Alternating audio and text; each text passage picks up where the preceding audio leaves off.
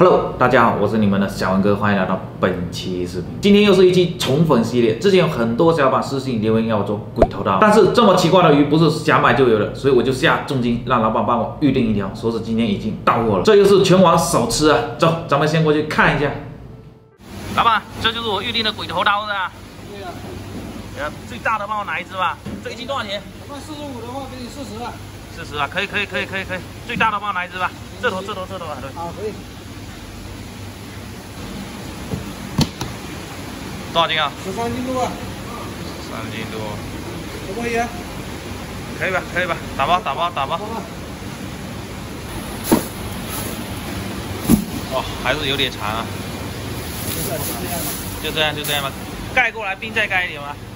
盖上去还是盖过来？盖上去了。盖上去也可以了吧？够了，等下很重哦。不会重。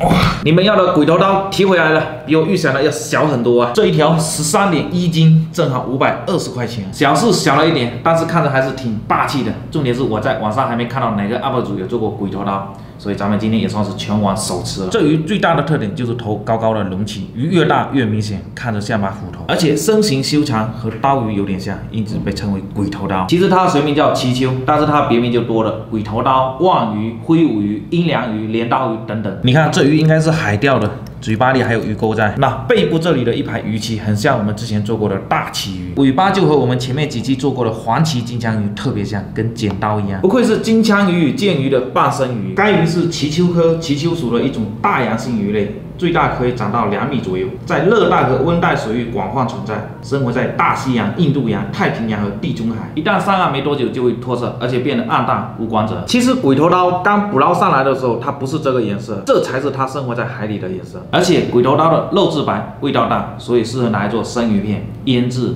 鱼酥或者鱼丸。不过我今天想拿它来干煎或者红烧，那么先把它给处理一下，先把它鱼鳞给打一下。哇，这个鱼鳞看着有点像我之前做过的大鳍鱼的鱼鳞诶。可以了，差不多了，现在要把内脏给去一下哈。哇，内脏处理完了，挖了个鱼钩好大，这个鱼钩直接吃到它的鱼肚里面去了。接着给它冲洗一下，把它的嘴巴给冲干净一点。可以了，你看鬼头刀的嘴巴好大，牙齿也很锋利啊。先把它的鱼头给切下来哈。这个鱼头是真的很特别啊！你看，尾巴也给它切下来。如果我没说的话，肯定很多人以为这个是金枪鱼的尾巴。背鳍也给它剪一下，这个鱼鳍真的跟旗鱼一模一样。切块下来干煎哦。哇，这个骨头好硬啊！你看这个肉看起来还挺漂亮的，就不知道煎出来好不好吃。那接下来把这一块肉给取出来哦。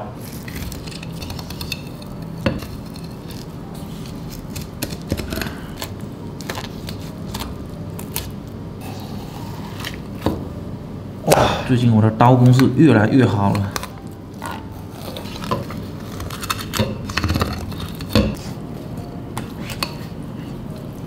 终于全部处理完了，最近刀工进步了很多啊。那我们今天这样的安排，这一块拿来干煎啊，这3块就拿来做红烧。这个鱼头跟鱼骨就留着自己有空的时候熬汤嘛。这2块肉只能给邻居朋友做鱼丸了。那咱们就开整吧。锅热倒油，把鱼给放下去。可以把它翻一面了，这煎的还挺漂亮的。来2片生姜、葱，再撒一点海盐，再煎一会儿哈，再给它翻一面，继续来点海盐，呛一点82年的青红酒出锅。接下来就是小文哥秘制红烧鱼，今天忘记了买蒜苗，将就一下吧。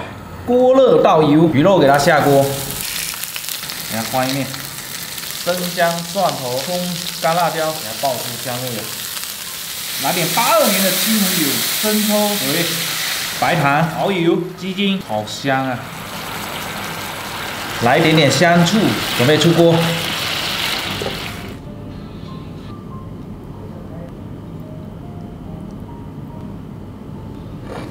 哇，这酸酸的味道很好闻啊！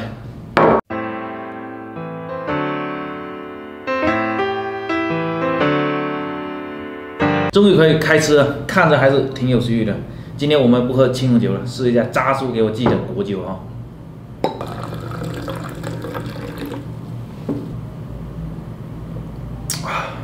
这果酒还挺香的，跟饮料一样。我们先从这个干煎的开始品尝吧，颜色还不错，金黄金黄的。来，粉丝先吃。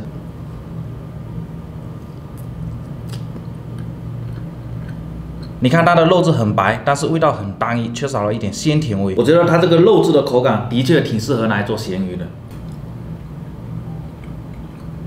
这鱼的口感确实偏柴，而且味道也不够丰富，就一点盐巴的咸味，还有干煎的香味，我觉得性价比它不高。接下来试一下这个红烧的，小文哥秘制红烧鱼还是挺香的，沾着这个酱汁，看着还是很有食欲的。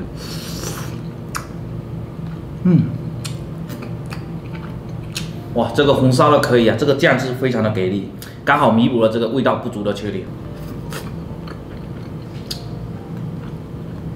这个红烧的相对这个干煎的会嫩一点，但是它这个鱼的本质就是有点柴，跟其他的石斑鱼啊什么就没得比，更接近那个金枪鱼啊肉，煎出来也是这个感觉。但是这个红烧的酱汁绝对没有毛病。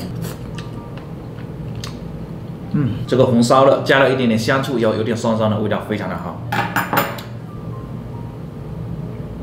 哇，我这酒就喝了半瓶，你看我的脸红成什么样了？未成年人禁止喝酒啊！那我们现在来做个总结，我觉得这个鱼它性价比不高，只能说这个红烧的我调的汁比较好，弥补了它这个鱼的本身没有味道的缺陷，但是它这个口感就没办法弥补了，所以我不推荐大家试这种鱼。那么这期的视频就做到这里，记得上脸走一波，我们下一期再见，拜。